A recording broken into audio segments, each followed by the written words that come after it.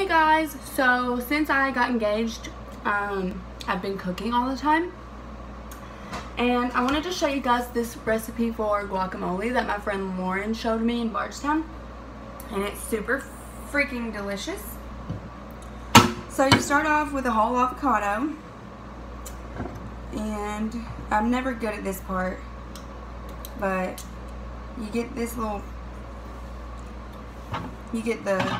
this thing out, and then some people slice their avocados, but I just take a spoon and literally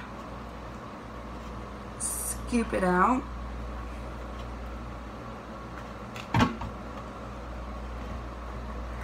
Get all of that because the more avocado, the more guac you have, the better.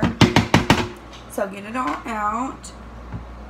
Get this last piece of peel off. And then just smush it all to pieces.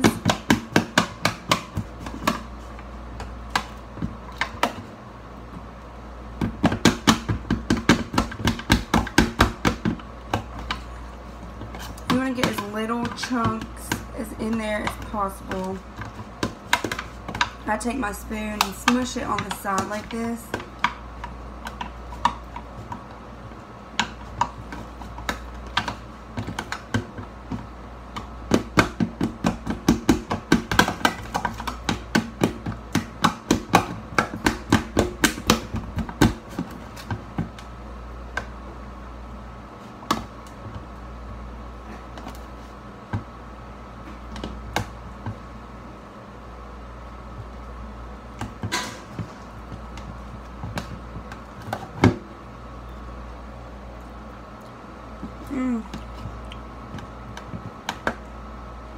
This is probably the worst part, is trying to squish the avocados.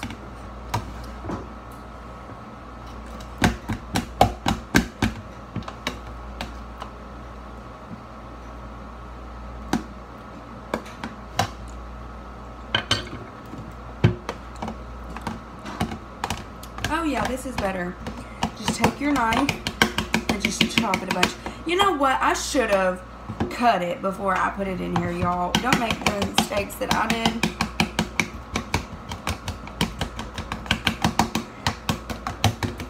Because I'm literally just cutting it now, so then, after you got it chopped up a bit, scoop it all to one side and literally mush, mush, mush, mush, mush, mush, mush, mush, mush, mush. There we go.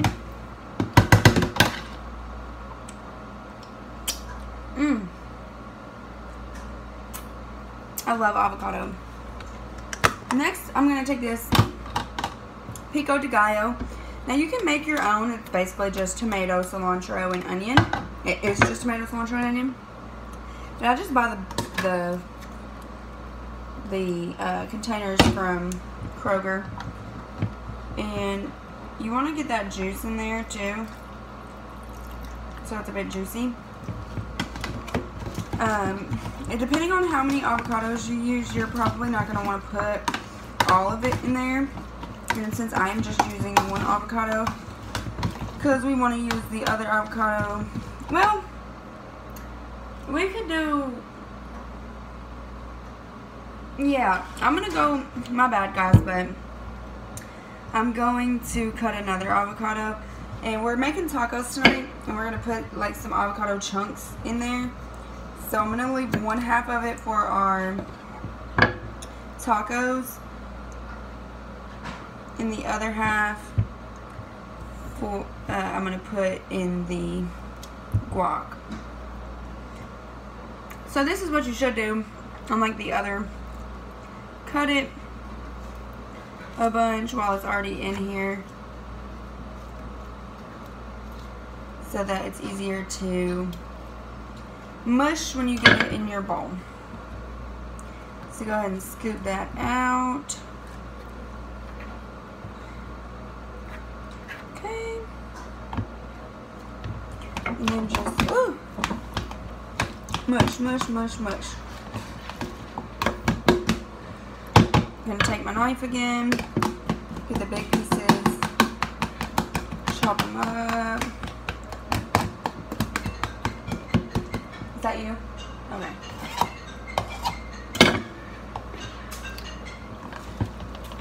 Mix it up.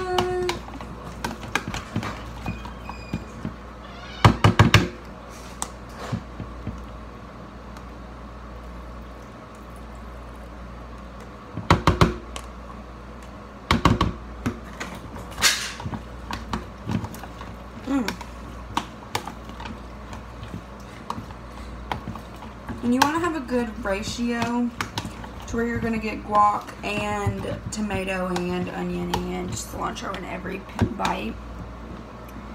So it should look a little bit something like that.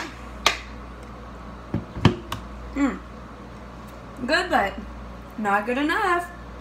Next, you're going to add hot sauce. I've got the Louisiana, but you can do whatever kind. And with this, I go a bit wild because I like spicy. So just mix it up. And that should make your guac a little bit darker.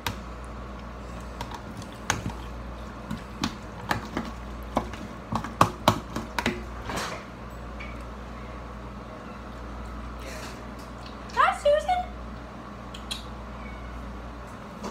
Get up here.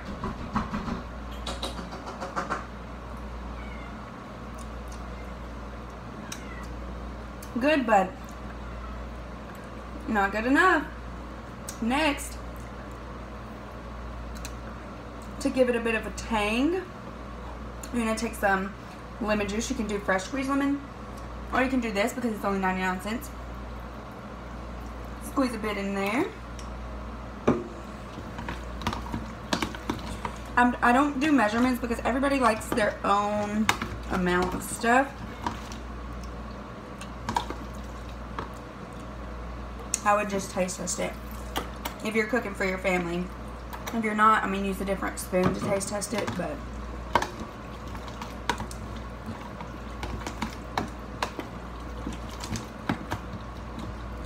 okay.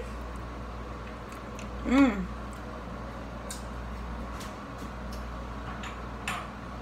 then last but not least, salt and pepper. Not too much, because you've already got all the other sauces in there, but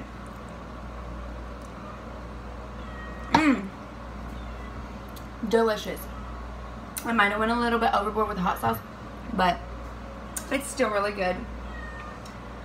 So then you just dip your chip in it, and of course wash your hands before you start to make this.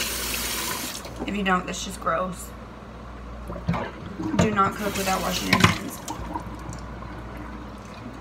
Alright, you guys, I hope you enjoyed, and I hope you try this recipe. If you try this recipe, leave it in the comments and let me know if you like it or not. Personally, I love it.